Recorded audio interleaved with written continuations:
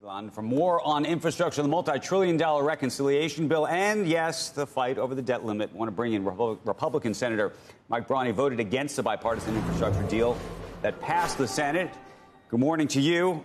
Help us understand where you think things really are, and is there any deal to be had from your vantage point? So I've been here a little less than 3 years, and when you say help us understand, I want to give you a little context. This has occurred over a long period of time, and I call Democrats political entrepreneurs, and I think it's on full display, maybe without the benefit of even having a finance 101 or a macroeconomics class. But I want to be clear, this has evolved over a long period of time, and I call that the unholy alliance. Democrats roll over to Republicans when we want everything for defense. I think it's the most important thing we do, but I don't hold it sacrosanct. We do the same thing for domestic spending, and that's compressed into now only 1/3 of our budget. So I get here, 18 trillion in debt. Now we're 28, and most of that has been an equal opportunity endeavor. So I'm interested in reform beyond the kind of parlor games we're playing here. The American public is, I think, sick and tired of it. And yes, they got way ahead of their skis on this one.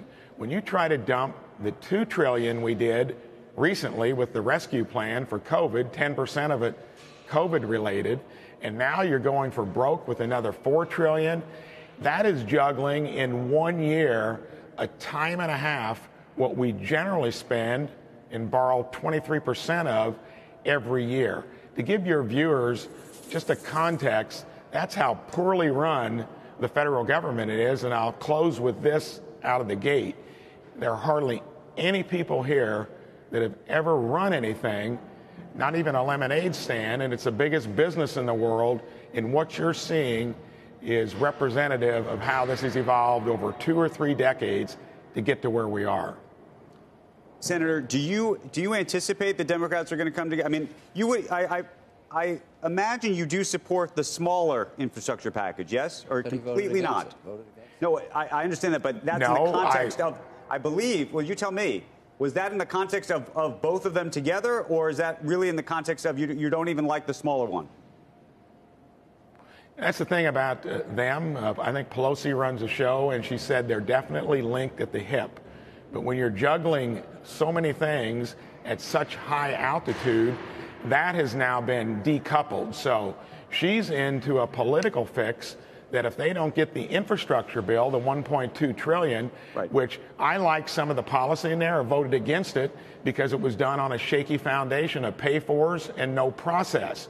Only a handful of us vote against stuff we like because of that. That's another thing that starts occurring. She'll get something done, and nothing will come to the floor until she's guaranteed to get the votes, because there's enough egg on their face in total with kind of the haphazard way this thing has transpired over the last 2-3 weeks. Shepard Smith here. Thanks for watching CNBC on YouTube.